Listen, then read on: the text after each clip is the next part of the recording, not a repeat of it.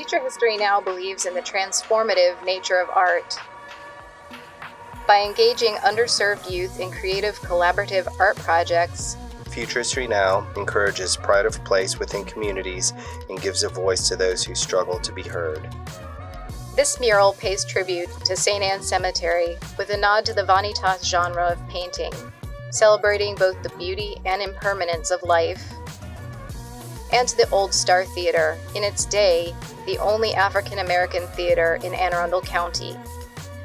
Today, the site is a small county-owned parking lot.